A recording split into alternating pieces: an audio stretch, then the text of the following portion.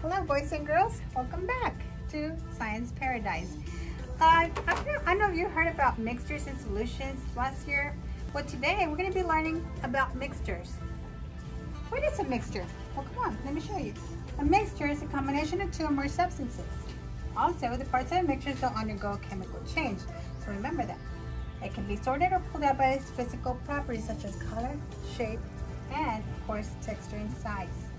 Some examples include fruit, salad, tacos, yum yum, sand and water, and a combination of oil and water put together in a container. So come on, let's experiment with mixtures today.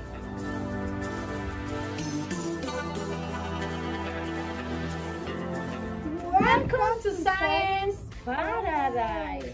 Hello guys, how you doing? Hello, how are you today guys? Let's go to start our experiment.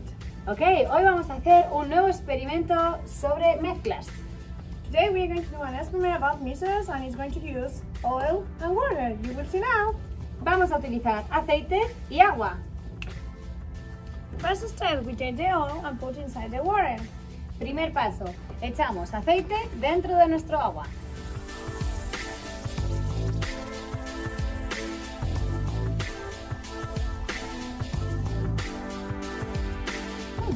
So, Miss Rodriguez, what is the second step? Oh, the second step?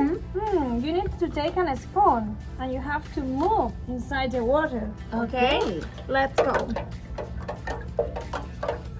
Ok, entonces necesitaremos una cuchara y tendremos que remover el agua con el aceite. A ver qué es lo que pasa.